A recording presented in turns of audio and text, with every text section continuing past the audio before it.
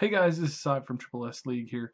We've got a lot of people wondering, how do you steal more frames? How do you get more frames for power armor? The easiest way is to steal them, and to steal them is actually really simple. You just have to find somebody who's walking around in one who, you don't like, and you get a couple of good shots in on the fusion reactor. It's going to go critical. They're going to be really upset. It's going to be a very big explosion. And you'll see they get out of the power armor. Sometimes they get stuck on buildings and stuff like that.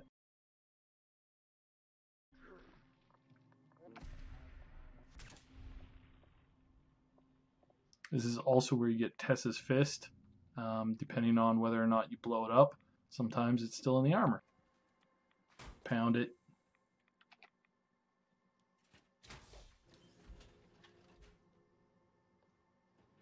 And that is the best way to gather frames. There's tons and tons of them out there on NPCs, and you can gather up a significant amount of them.